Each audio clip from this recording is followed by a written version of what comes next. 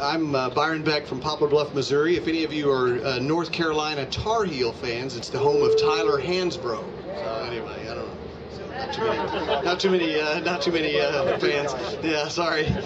Anyway, being a part of the network has really helped me personally in a lot of ways, but also our church. We've worked quite a bit with our assimilation process, and we've done some really some good work with that, and we're seeing some fruit from that. But the thing that I had written about was our work towards a big day, and I really liked that concept. And I know Nelson does not think much of Christmas as a big day, but actually in our area we felt like it would be a kind of a good project to work toward. And so this year for Christmas we did quite a bit in leading up towards Christmas with series, and aiming for December 20th as the big day.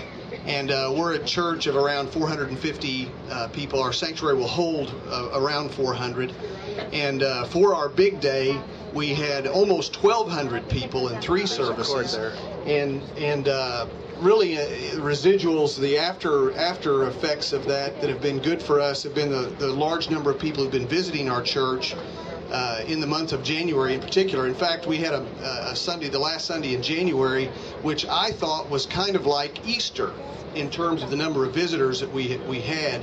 3 pages of names of visitors. And so, I guess I would attribute a lot of that to just the work we did in terms of advertising. We used and our people really liked the invite cards. That was a big thing for the big day, and looking forward to doing some stuff with that at Easter as well.